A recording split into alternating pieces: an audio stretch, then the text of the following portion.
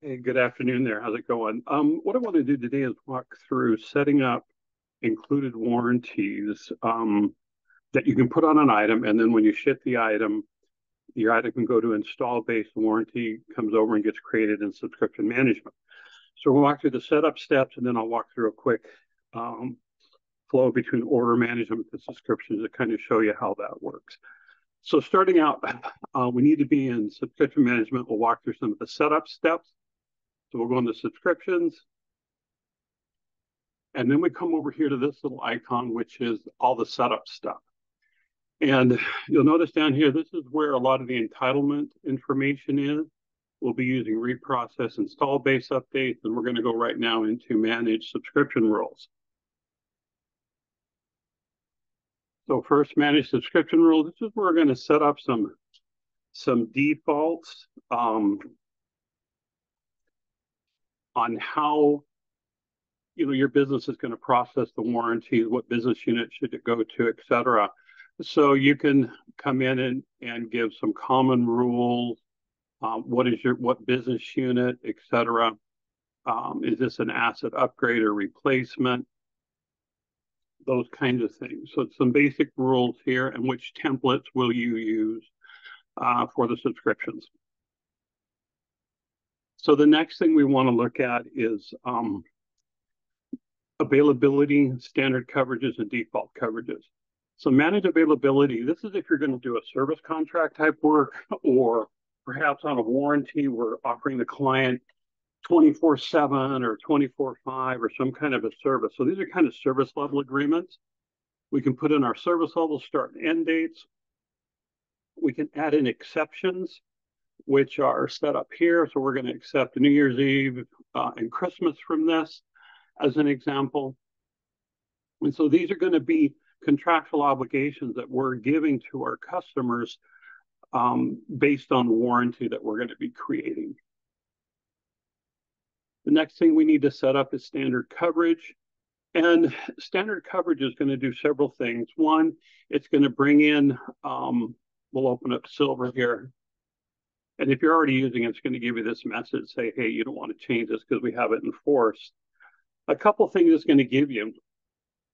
It's going to give us our entitlement rules, service, response times, all kinds of metrics that we can track too. And it's also going to give us basic discounts. What is the customer entitled to under this warranty? So this is in case there's a service that needs to go out or a repair where they come back in under depot repair. How should the customer be billed for the work that's being done? And so you set up these service activities, billing types, and then decide the adjustment type that you're going to use. For example, it's 100% on labor, material, and expense in this case. And maybe under certain circumstances, we want to bill them at 20 or 80%. So these service activities are actually set up in setup and maintenance under, I think it's manage service activities.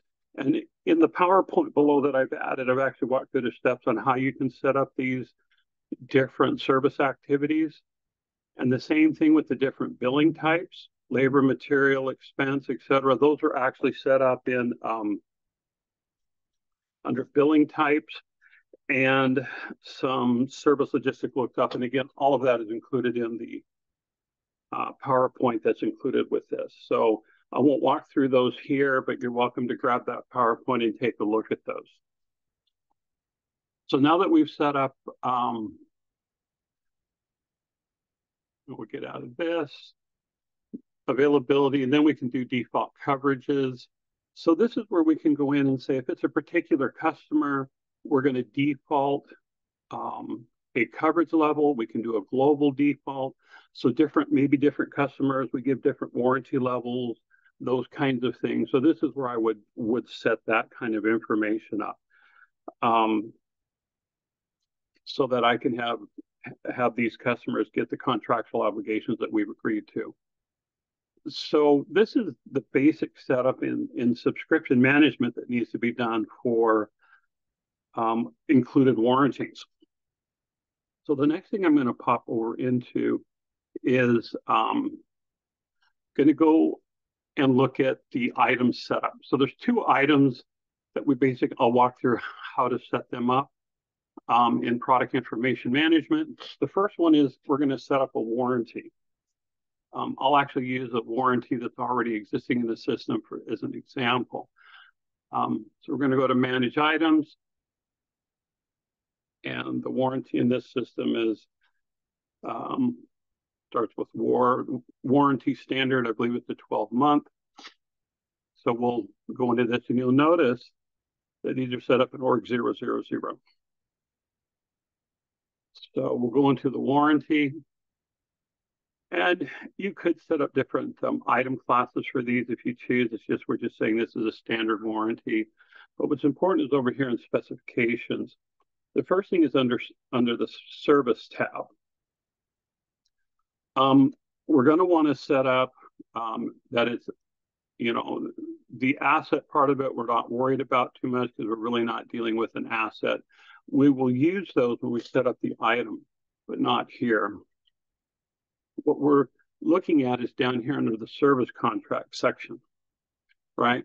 So this is set up as a fixed duration of 12 months. You can do open-ended or variable, give it a duration. Is it months, years, whatever those happen to be based on the time period that you've set up?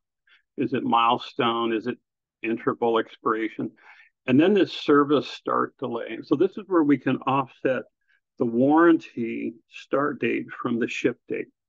So the way this works is you would take your ship date and add this number of days delayed to it. For instance, if I put 10 and my ship date were October 1st, then the warranty would start on October 11th. So this is a way that we can delay the start of a warranty beyond the ship date. Because, the shipping, you got to get to them and set it up and all those kinds of things. And then what is the standard coverage that's going to be on this particular warranty? And we're saying it's a silver coverage. So again, this is the setup here. Also under sales order management, we have to give it a product type. And there are, I think, 4 product types that deal with warranties: included warranty, extended warranty, service level agreement, or software maintenance. All of these will create an entitlement type of a warranty. So we need to put these, like extended warranties, if I'm going to sell a warranty after the fact, or maybe they call up and say, hey, my warranty's canceling out, or I should say expiring in the next few days, I want to extend it, those kinds of things. So that's where extended warranties come in.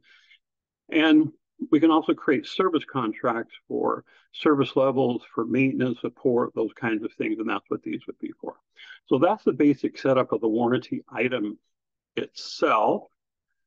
So we're going to get out of this, and I'll go into a physical asset or physical item that I'll be shipping out. So in our world, we have the Fit 5000, right?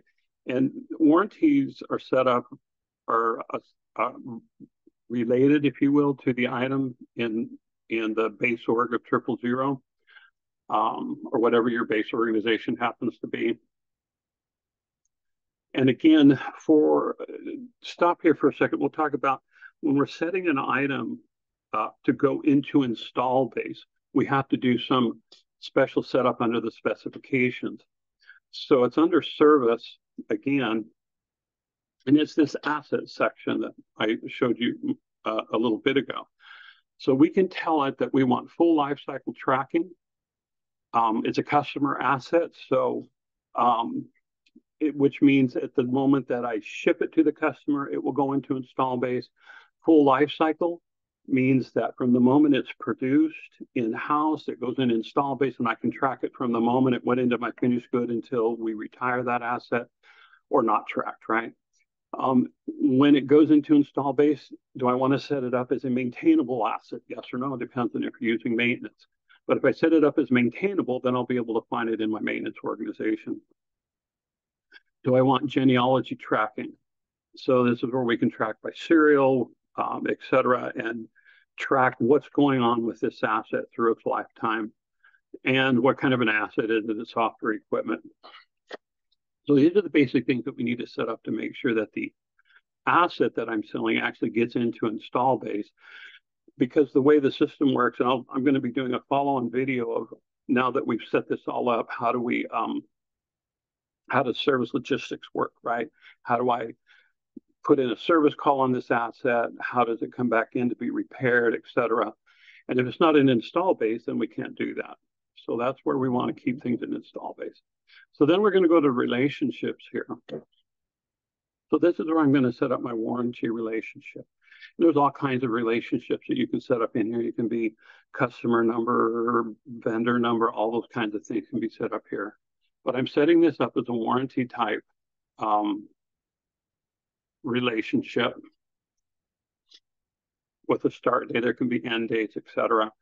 So this is going to be the standard warranty that will go out with this product when it is shipped. And then we go ahead and save that. And again, this is done at the global org level. So with that setup, we've set up subscription management to handle warranties. We've set up a warranty item, and we've also set up a an item that I'll be selling to my customers with a warranty on it. So let's kind of walk through what this looks like from order management through to subscriptions. So with that, we'll go over here into order management. I'm going to go ahead and create an order.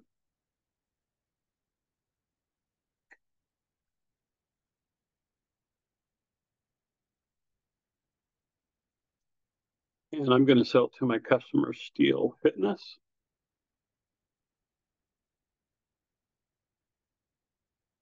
Okay, you'll notice, we have searchable as we type, and it brings in all the default ship to, bill to, all that kind of thing. And then I'm going to grab my item, the Fit 5000 that we've been working with. And I'm going to add it here. I'm also going to go in and tell it to ship it from my distribution center. Whether you need to do this or not, it depends on what you have set up. And then we're going to go ahead and submit this order and write down the order number.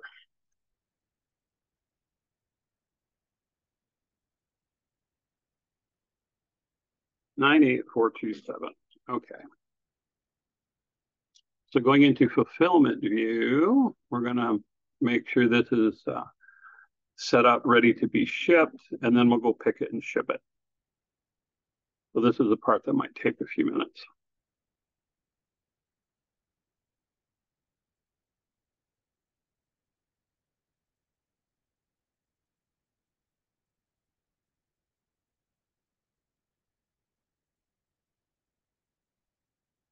This is where you can fast forward through the boring part of the video.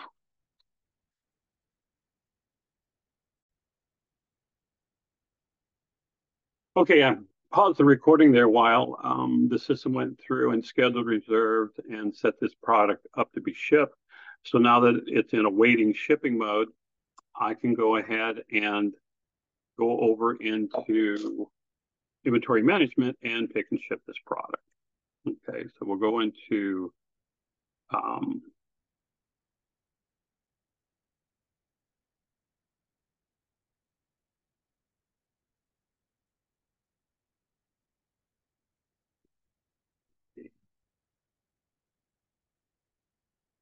over here to my inventory management under supply chain execution.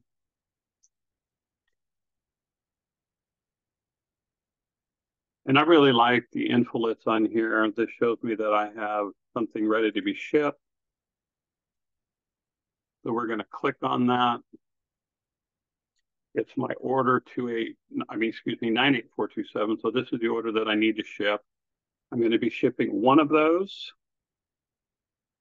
And when I put one in here, it opens up the serial number field so I can pick what serial number is going to be shipped out. So we're going to ship out number 11.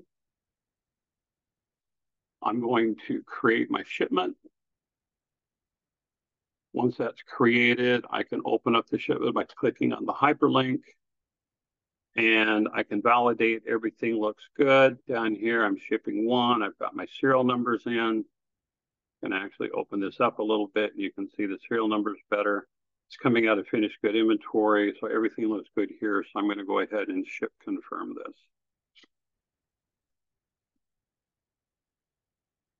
So this is now closed, it's been picked, it's been shipped, and it's on its way to the customer. And so this is the point where we're going to now go over into subscription management again, and we're going to bring in that warranty or that shipment. So here I'm back into subscriptions, and it's right here, reprocess install beta updates, installed base updates. And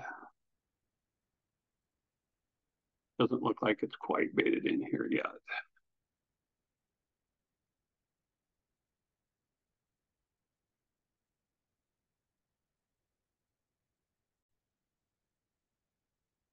Okay, so the system finished processing and it brought in my shipment with a pending flag. And so this tells me that this has not been processed yet. It also happens to give me the asset number that it assigned. So the way we process the subscriptions is we'll click on it and then just submit. And that'll go out and create the subscription. So what we'll do is we'll wait for that to finish processing, and then we'll bring up the subscription and take a look at it.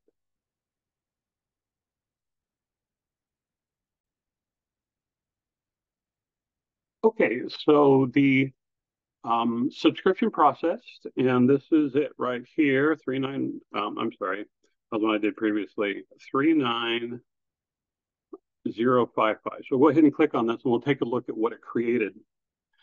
So it creates a line, it's called a subscription. It's the Steel Fitness. We'll click on here. And then the first thing we're going to do is look at coverage levels. It should tell me the assets that are involved here. So this is my asset number. If you remember, this is the serial number we picked was number 11. So this is the asset that we just picked and shipped. And now I've got a warranty subscription for it. If I click on the hierarchy button, if there are lower level items within here that also will be tracked in install base and might be involved in any kind of warranty activity, they're going to be listed here as well. So this is my asset that's covered under this warranty. And then if I look at coverage levels, again, it brought in my silver coverage up here. Brought in my silver coverage, brought in my entitlement rules, basically my service levels, 24/5, my particular metrics that I need to be dealing with, as well as it brought in all of the discount adjustments that'll happen when this product comes in for warranty. And so in the next video, when we walk through service logistics and how it gets billed, we'll talk to how these come into play and how they help bill the customer for warranty work that's being done. So again, today we went through the setup of subscription management for warranties. We actually created or went through the setup for creating a warranty, assigning that warranty to an item. And then we actually created an order, shipped the order, and saw how the warranty was created within subscription management. So I hope that was helpful for you guys. If you have any questions, put them in the put them below. I'll also put the PowerPoint out there walking through everything that we did today.